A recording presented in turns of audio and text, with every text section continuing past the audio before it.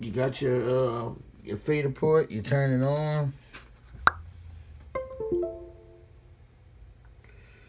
And the buttons ain't working. Here's a real easy fix for y'all. Turn it off. Okay, so you want to hold the power button. When you turn it on, you want to hold the next button down. Press the power button. And when it comes on blinking, hit solo.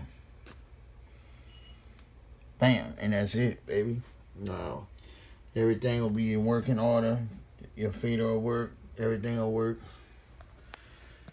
And I hope that was an easy fix for y'all. If that helped y'all out, please hit that subscribe button. I'll be having more studio videos, studio tour videos, tutorials, and lots of other studio videos coming. So please subscribe.